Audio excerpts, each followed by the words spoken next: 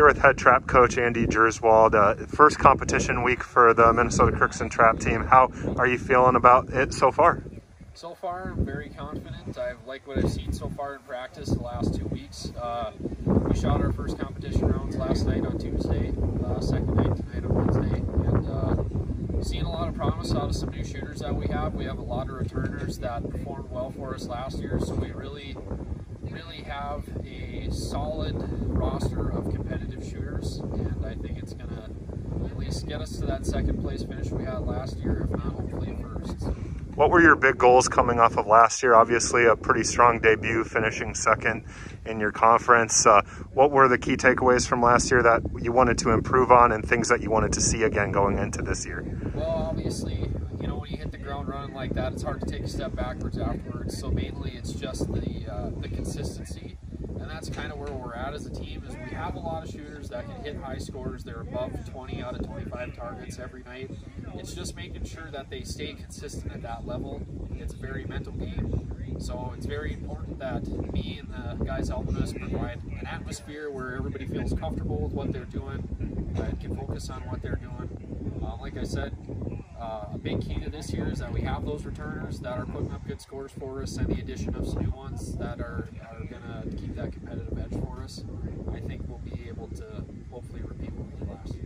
How excited are you to have some of these newcomers in that it sounds like have elevated everyone around them, you know, including the returners have helped them obviously too, but it's elevated the team as well. Yeah, absolutely. The 3 shooters that we added were all female, and they're all definitely probably going to be, I would think, in the top 5 on our team. Very, very competitive. We have 2 transfers and 1 freshman.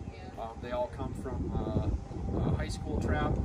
The 2 transfers both shot at their community colleges. So, I mean, it's exciting to have them around. They're good characters, just like everybody else, so they fit right in with our team. They've already been meshing with everybody and you know, building the camaraderie. So it's definitely exciting to be able to add some new shooters that can the team the way they have.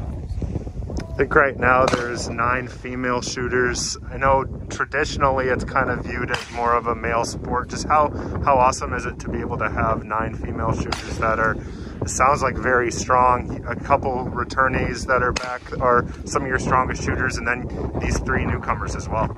Yeah, absolutely. I think high school trap shooting has really changed.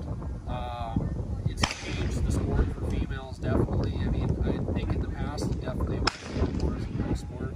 But in high school, even when I was in high school, the amount of females was increasing consistently. I think being a co-ed sport definitely helps a lot together.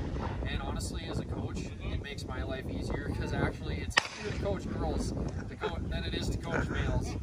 And I think it's hard to have that perspective, you know, when you don't have a co-ed team like we do. But they typically keep their mental composure a little easy. Most males, we get a little fired up when we start doing bad. Sometimes we get a little too competitive.